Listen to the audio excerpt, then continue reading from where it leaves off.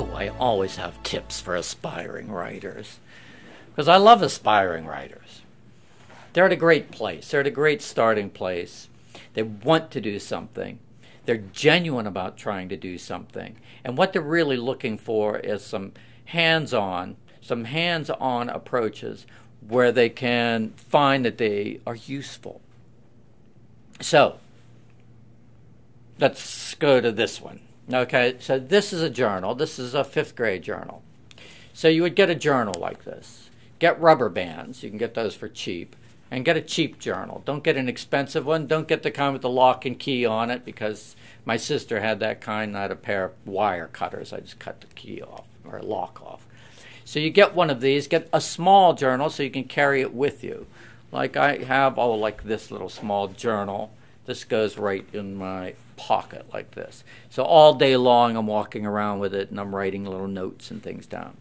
Then drawing. I think drawing is really important. So I would draw my house and draw where everything happened inside the house. I had maps of my school where everything happened in the school. I had maps of my community where everything happened in my community. So I would really take a very keen look at where all the strong feelings took place and all the major activities took place. And I would start matching up feelings and events, because I would know that that's what made a good story. Something happened, what do you feel about it? You have a feeling, you made something happen. What came first, chicken or the egg? Sometimes the chicken, sometimes the egg. It's okay.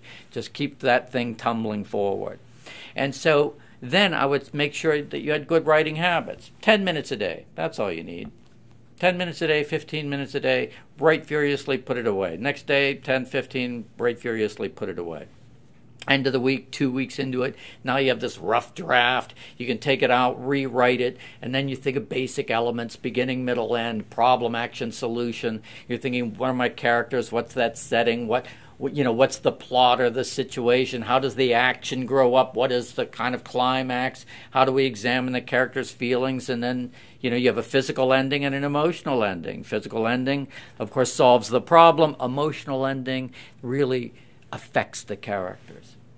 Now, if you just know those basic approaches and those basic elements and the sequence of how a story unrolls, if you have that lodged in your mind somewhere, then every thought that you have, you could see where it's going to fit in your story, right? So developing that network in your mind, that construct, is where you begin to know where your thoughts go. And that's what I think is so important. You have great creative thoughts all the time. Every young writer has great creative thoughts. They just don't know where they belong. And they come to you randomly. So that if you have a thought and you go, geez, this is not where a story develops, go, well, that's an action. That's probably going to go in the middle of my story. But if you get a thought that comes out of sequence and you go, I don't know what to do with this thought, and you just crumple it up and throw it in the trash can, at the end of the day you have a lot of crumpled up pieces of paper in a trash can. You need to know how to organize your story and how thoughts randomly come in, and then you can just begin to place them. It's not something that is difficult. It is just something that isn't always taught well and needs to be taught well. And like all good writing, it takes time. So that whether you're a kid at home with your journal, you have to give yourself time to succeed.